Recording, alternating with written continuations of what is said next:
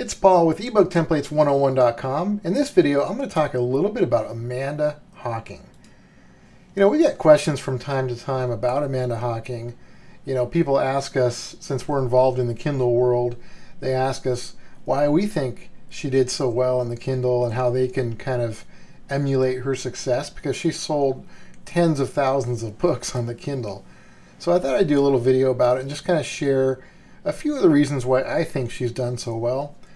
You've probably heard how well she's done, but if you haven't, you know, she sold tens and tens of thousands of books on the Kindle, all self-published, and she made well over $1 million. She's probably in the multiple millions of dollars by now, self-published, and then it also got her a traditional publishing deal as well. So she's done just an amazing thing on the Kindle. And there's some other authors that have done that as well, starting off self-published, making that kind of money. So it's impressive.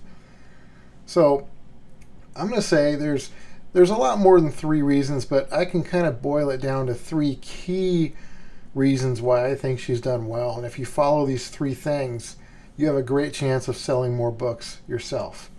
So number 1, and this kind of is, you know, goes without saying, but she writes great books. You have to be able to write great content, no matter how good your marketing is, no matter how much the market wants a book. It's got to be great, because if it's not, people will know. You can't fake it.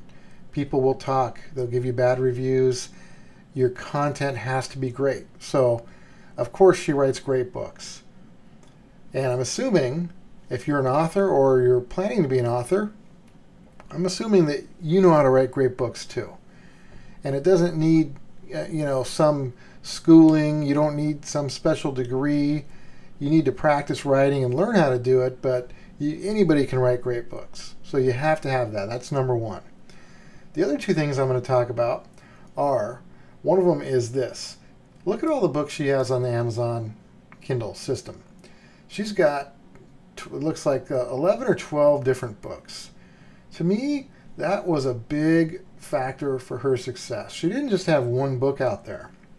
Not only did she have, you know, more than 10 books, but they're all selling, or most of them are selling to the same kind of market. So if you find somebody who likes your books, if you have a few other books even that they can also buy, you're going to do yourself a big service and you're going to make a lot more money, compared to just writing a book for a certain market and then writing another book for a totally different market that has nothing to do with it. You can still be successful that way, but I think a big key to her success was having a lot of books writing to the same type of people, so that you can get people interested in your books and they're naturally going to want to buy your other books if they're in the same genre. So she writes great content and she's written a lot of books. And if you look at some of the publishing dates, April 24th, that's actually not out yet. It looks like it's coming out. But March of 2010, April of 2010, May of 2010. So you kind of see how they're coming out one right after another and kind of feeding her readers with more content. She's not just putting out a book. So that's a big key. The other thing I want to show you is her blog. And first of all, if you haven't checked out her blog, I highly recommend it. You can find it at amandahocking.blogspot.com. And one thing I want to show you on her blog is over here in the blog archive. If you look at the year 2010, she's got 182 blog posts. If you look at 2011, she's got 130 blog posts.